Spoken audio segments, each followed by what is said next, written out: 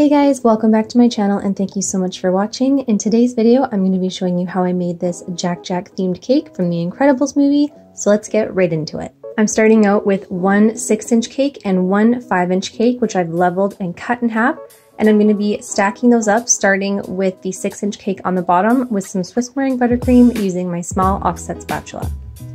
I have this 3-inch jar and I'm going to center that on the top of my cake, and this is going to act as a guide as I start to carve. I want the sides to be completely seamless, so I need to cut away all those bumps and ridges, and it's going to be nice and tapered at the top.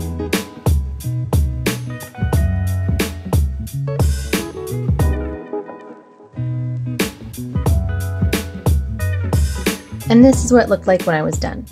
I need to add some supports in my cake. I'm using wooden dowels, but you could also use bubble tea straws. I'm just spacing those out evenly, and then using my edible food marker, I'm marking where they is flush with the cake, and then I'm going to be cutting those down to size and placing them back in. I'm adding a little smear of buttercream, and then I have a piece of cake board that I just cut according to the size of the top of my cake. You want to make sure that it doesn't extend over that. To start on the head, I have a 7-inch cake, and I'm going to be carving away the edges of this and trying to round them out. This is going to be the bottom of my cake. I just like to do this step first because if you don't have a ball pan, then you're going to do all the carving yourself. So this is a lot easier to get the round and bottom than trying to do it once the cake is all put together. So once that was all carved, I flipped it over, and that is going to go on the very top of my cake, and I just added a little bit of buttercream to help it stick in place. I added another 7-inch cake on top of that, and then to get the rounded top, I ended up taking a cake pop mixture and then pressing that into a round bowl that I had. I really tried to make this without using a ball pan because I know not everyone has one. I didn't show this step because I was not thinking about it, but all I did was lined my bowl with some plastic wrap, pressed my cake pop mixture into that, let it sit in the fridge for about 10 minutes, and then I just popped it out, and here we are. I'm going to link the picture that I used below for Jack Jack as my inspiration for this, and just to get the better shape of his head, I used more of my cake pop mixture and just built out the front and the sides. So once I was all finished, it looked like this. You can see I really just focused on giving it more of like a cheeky shape, and then just building out the front where his nose is going to be. Using my circle cutter, I just marked in where his eyes are going to go, and then I cut that out.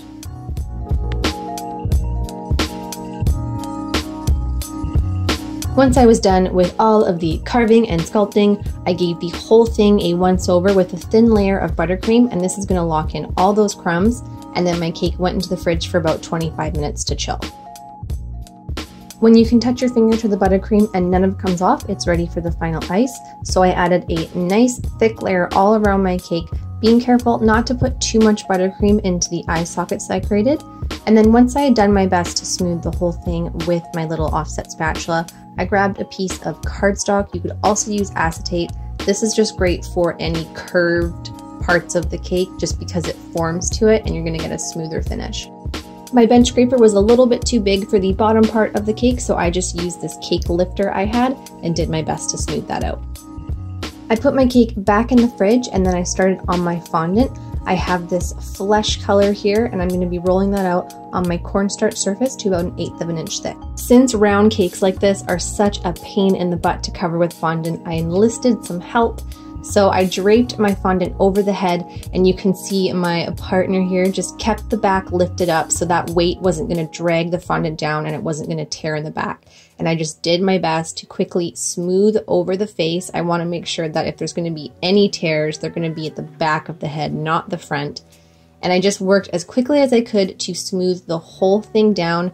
There were a couple tears, there were some lumps and bumps. It is completely normal with round cakes like this. They are tricky to cover, but I did my best to get the whole thing down and then smoothing the eye sockets, trying to get the air out of there. If you find that there's any trapped air, you can just use a pin to poke a little hole, since I'm going to be covering that later anyway, and then just guiding the air out with your thumbs. To help get my fondant as smooth as possible, I just took a little piece of my excess fondant, rubbed it in a little bit of my cornstarch, and then went over my cake with that.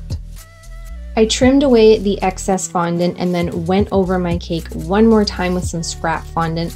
Doing this can really help you buff out some of the lines and the creases, and it's going to really help diminish the look of the mistakes that happened.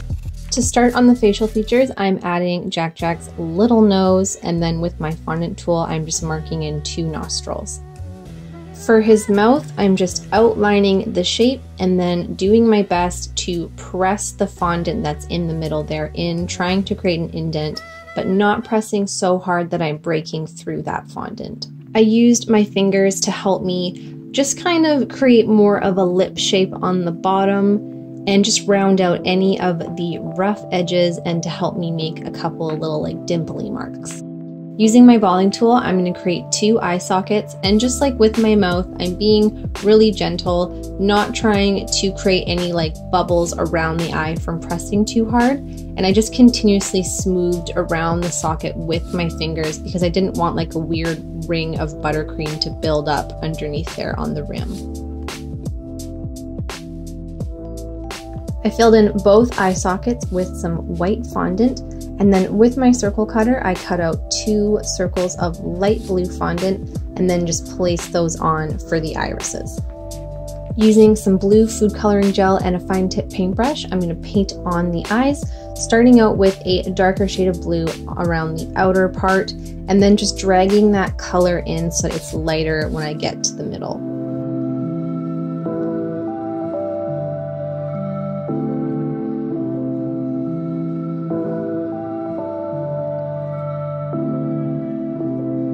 I added 2 circles of black fondant for the pupils and then 2 little catch lights in either eye. You can see here I did add some eyelids, but I ended up taking those away, so disregard that. For the mouth, I'm dusting the entire inside with some red color dust, and then back towards the back of the mouth, I dusted it with some black color dust just to give it a little more depth. For his cute little one tooth, I just added a little itty bitty rectangle of white fondant. For Jack Jack's mask, I decided the easiest way for me to do it would be to cut out this black rectangle of fondant, and then with the same size circle cutters I used to cut out the eyes originally, I cut out 2 circles out of that rectangle and then placed that over his face, and then just gently tried to cut out the shape, being careful not to press too hard so I broke through the flesh colored fondant underneath. I just took away it piece by piece. I definitely didn't do this in like one cut. I just took my time and then cleaned up the edges when I was done.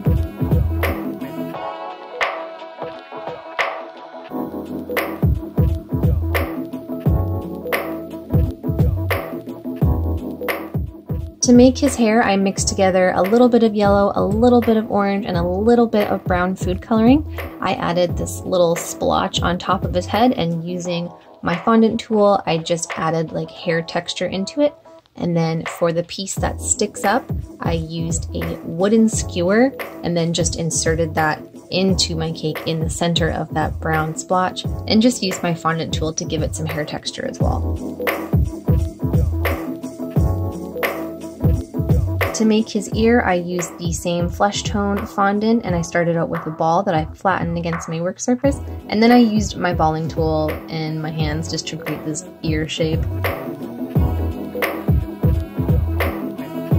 Using 2 pieces of spaghetti, I inserted that into each ear and then brushed each one with a little bit of water and attached them on either side of my cake.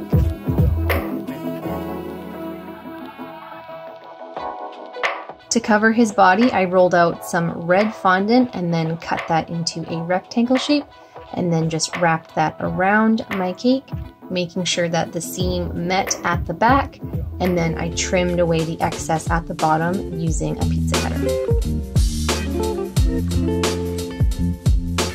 You can see I covered my board with some blue fondant, and then with a strip of black fondant, I'm going to wrap that around where his head meets the body.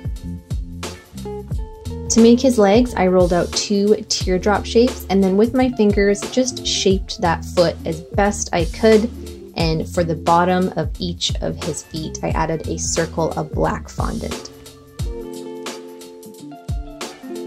For his arms, I rolled out 2 teardrop shapes and I pressed the ends of those into my work surface just to blunt them a bit, and I let those sit for a few minutes before I tried to add them to my cake so they stiffened up a bit. For each of his hands, I have this teardrop shape. It seems like everything is made from a teardrop shape. And I flatten that against my work surface and then cut out the fingers with my knife and just rounded the ends off with my fingers.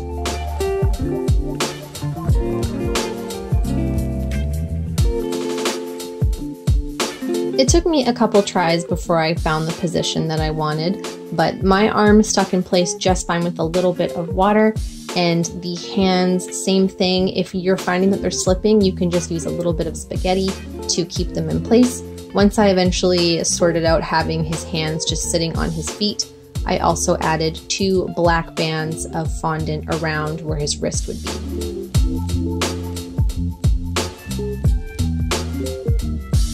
To finish Jack Jack off, I made the logo. So I started out with an oval of orange fondant and then cut out a smaller oval of black, sliced that black oval in half, and then arranged it as I saw in the picture.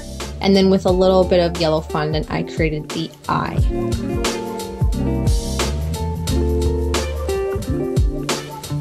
And this was Jack Jack done, guys. I hope you liked this video. Please don't forget to give it a thumbs up if you did, and to subscribe to my channel for new videos every week.